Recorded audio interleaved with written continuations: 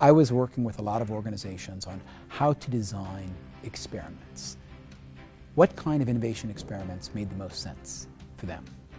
And this was interesting, it was generating good work, but I felt, and they felt, that there was a bit of a disconnect here, that we were doing interesting experiments, but it was a means and ends sort of thing. That what was really the goal of all of these experiments? And the organizing principle was, well, we want to become more innovative and create new value. And then the issue really arose, what kind of new value were we really seeking to create? And I thought about it, and I realized that a new or different, dare I say, innovative organizing principle had emerged. And that is, we were trying to transform customers. We weren't just trying to transform our products and our services, we were trying to transform the customers. So what kind of customers did we want the innovations to create?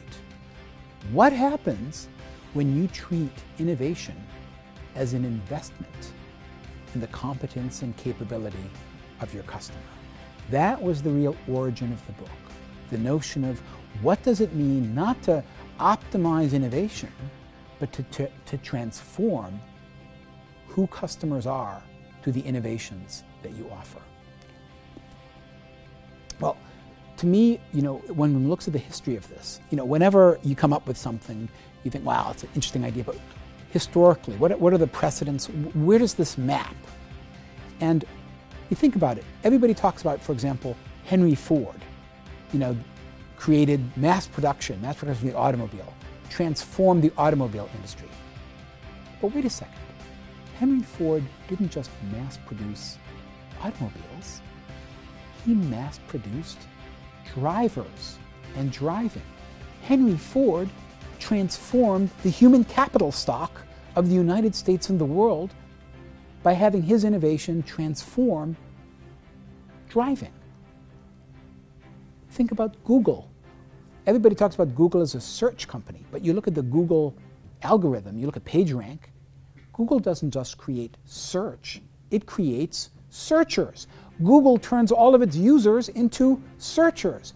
Google has leveraged Web 2.0 technologies to transform the human capital stock of the world and has transformed literally hundreds of millions of people into searchers, whose searches add value to Google's capabilities. That's pretty bloody profound. Henry Ford and Brin and Page, their innovations transformed their customers. I have a very simple series of questions I ask customers. I ask clients. What kind of innovator are you? What's your innovation brand right now? What kind of innovator do you want to become? What kind of innovator do your customers want you to become? What kind of innovator will your customers pay you to become?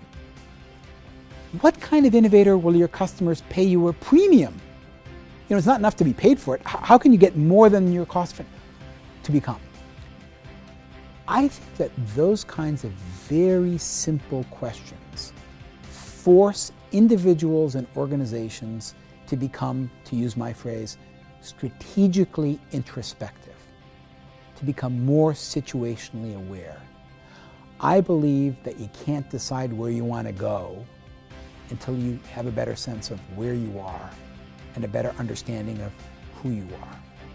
So, strategic introspection, what kind of innovator are you, needs to raise questions like, what kind of customers do we want to have? I actually think these are simple, fundamental questions, and I'm a little surprised that more organizations don't spend more time focusing on them. I think the reason for that is they're trying to do more of what they're already doing and do better of what they're doing. I think you get the greatest return on investment when you revisit the fundamentals of your business and of who you are.